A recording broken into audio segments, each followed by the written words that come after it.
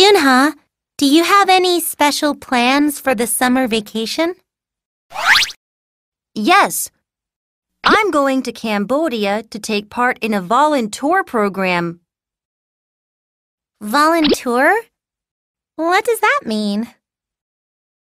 It means doing volunteer work while traveling. It's a new type of vacation. I see. But you often do volunteer work here in Korea. Why are you going so far away? As global villagers, we're supposed to do something to help our global neighbors. How thoughtful. What kind of work will you do in Cambodia? I'll do things such as teaching children and campaigning for temple preservation. That sounds really wonderful. It must be nice to experience a new culture while helping others.